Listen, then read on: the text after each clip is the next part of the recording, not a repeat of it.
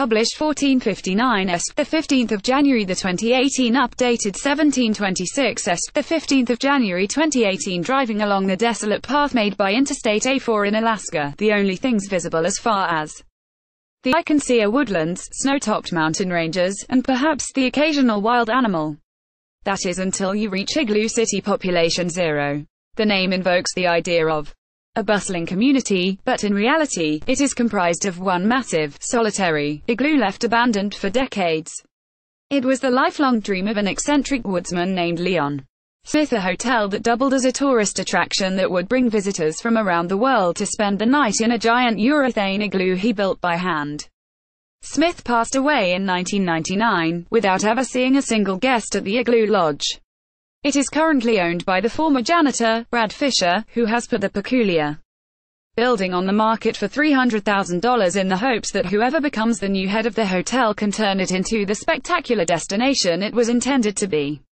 Igloo City was the dream of Leon Smith, a World War II veteran and businessman living near Cantwell, Alaska. He first opened the Igloo gas station on the remote site on the A4 highway in Alaska, near the Denali National Park, as a respite for drivers going to the park or commuting to Anchorage, which is about 300 miles away.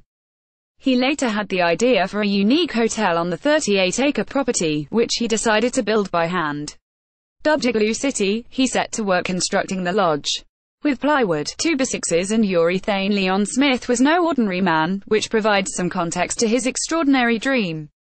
During World War II, he was a part of Operation Watchtower, in which he fought Japanese forces at the Battle of Guadalcanal. He then settled in California as the captain of a small boat, and steadily made his way north with the goal of becoming a deep-sea fisherman, according to Vice. He married a young woman named Elizabeth, and the two settled down in the small town of Cantwell, Alaska. Cantwell, with a population of approximately 220 people, is more than 300 miles from Anchorage, but is a transit town many pass through on the way to Denali National Park, popular for hiking and skiing. The Smiths started their first business endeavor by opening up a small gas station on the highway to serve as a rest stop for those traveling for winter activities and to the military base in Anchorage.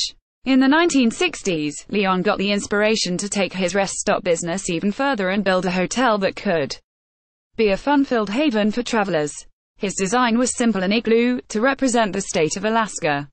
A reporter once asked Leon why he chose to build such an eccentric hotel in a relatively unpopulated area, to which his response was, "You wouldn't put an igloo hotel in Kansas or Egypt, would you?"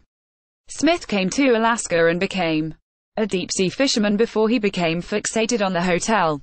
His design was simple: an igloo, to represent the state. He envisioned himself living at the very top floor with his family, with a restaurant, bar, liquor store and gift shop on the bottom floor. Unfortunately, the process was slower than Leon anticipated. In 1991, at the age of 70, he was still working tirelessly to make his dream a reality. He approached his friend and longtime janitor of the lodge, Brad Fisher, who reluctantly took on the job in the mid-1990s. She took on the project on by himself, and began building the 58-room dome piece by piece. He envisioned himself living at the very top floor with his family, with a restaurant, bar, liquor store and gift shop on the bottom floor. Unfortunately, the process was slower than Leon anticipated. In 1991, at the age of 70, he was still working tirelessly to make his dream a reality. Eventually, as Leon got older, he realized that he would need someone to continue his hopeful legacy. He approached his friend and longtime janitor of the lodge, Brad Fisher, who reluctantly took on the job. He said, "Give me an offer, but we didn't really want to buy it, so I gave him a low price and, after about 20 minutes out in his car, he agreed," Fisher told the Alaska Dispatch News. Shortly after selling the igloo to Fisher, Leon passed away in 1999 at the age of 78. Determined to continue his friend's legacy, Fisher sprang to action to see what needed to be done to finish the Igloo Lodge. Unfortunately, there were a number of unforeseen obstacles, including the rising price of gas and fuel in the early 2000s. Adhering to state building codes also posed a problem. Evidently, when Leon built the wooden windows, they weren't the right size. A major issue with the building of the Igloo Lodge was that the windows were not built to the required standards. It's possible that Leon was able to proceed with building his igloo to subpar standards because the construction process was largely unregulated. Arlene Lumbab, an examiner with the Alaska Business Licensing Department, told DailyMail.com that blueprints or floor plans of any establishment aren't a requirement in the state to secure a license. A design was created to bring the building back up to code under Fisher's supervision, but money ran out before the project could be completed since the Igloo Lodge's business license expired in 2000. All of the documents pertaining to its existence have since been destroyed by the state. Basically, the windows in the place are too small, Fisher said. They weren't put in according to the blueprints. I don't know why. So we came up with a design to bring it up to code. We had a lot of plans, but unfortunately we just ran out of money to follow through. When the price of fuel went up, it just became unrealistic. It's possible that Leon was able to proceed with building his igloo to subpar standards because the construction process was largely unregulated. Arlene Lumbab, an examiner with the Alaska Business Licensing Department, told the DailyMail.com that blueprints or floor plans of any establishment aren't a requirement in the state to secure a license.